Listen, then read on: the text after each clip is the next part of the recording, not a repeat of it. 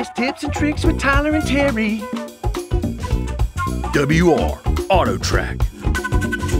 All right, Jesse, so now we have our new AutoTrac feature. Okay. As you can see, we've got a new display here. It shows the machine on the ground. We've already went through and set up basically a path for us to follow. Okay. So start driving and then hold the red button on the back of the joystick and the machine should pick up the path and take us away. Okay. Now hold the button. Now we get a beep, hands off, and the machine is driving itself. There it is. So it's going to go through this predetermined path. We can use this for country roads to make sure that we've got correct offsets and correct total lane widths. We can use this for development paths and make sure that we get our right offsets in there and don't waste cement and are more productive. I like it. Along with doing a curve path, we could do straight paths, and we already had the path set up in this one, so that's about a 5 to 10 minute procedure depending on how in depth you want to go. But essentially for a straight path, we mark one point, drive to the next point, hit stop, and the machine duplicates that path across the site. Okay.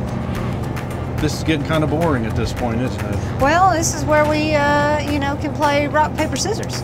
Yeah, I wish I brought Chinese checkers, but... Yeah, the little marbles everywhere. That would be fun. Yeah.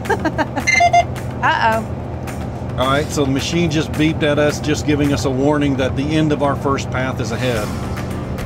And part of this AutoTrac option is the WPT, which is keeping track of all that information. Yeah. So we would just hit a second button in our machine screen here, and it would be a rework button, and we could reprocess that without adding to the total. Right. You have to stop Okay. it.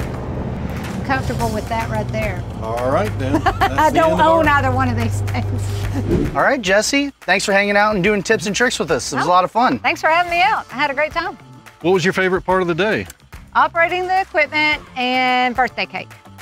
Yep, birthday cake was Yep. good. Mm-hmm. Yep. So I hear you're a big part of the concrete industry management. Can you tell me a little bit about it? Yeah, so Concrete Industry Management, or CIM, is a 4-year degree at MTSU where students learn the foundation of concrete and everything that goes into concrete, and then they can take those careers and segue anywhere into the construction industry. And we're always looking for more students. So, you know, I try to get the word out about how great that program is. Yeah, we really need more people in the trade industry. Mm-hmm. Absolutely. Definitely. Well, guess there's only one thing left. We got to make it official. So, all right, there we go. Wow. Welcome to the team! How about that? Woo! Yeah!